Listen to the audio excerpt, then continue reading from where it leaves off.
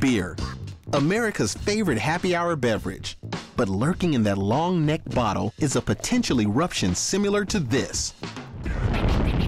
What do beer and the A-bomb have in common? Does everyone know what beer tapping is?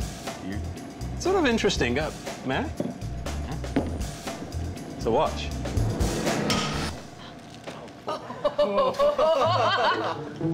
Thanks. Isn't that great? Oh my God. I owe you a beer, by the way.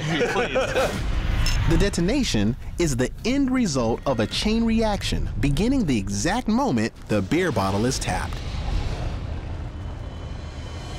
What actually happens is when I hit this bottle on top, a shockwave goes down through the beer, and that actually affects the bubbles. And those tiny bubbles that form inside the beer actually begin to fragment. Physicists studying the reaction of beer tapping determined that the laws of physics at work inside the beer bottle are the same ones that begin milliseconds after an atomic explosion.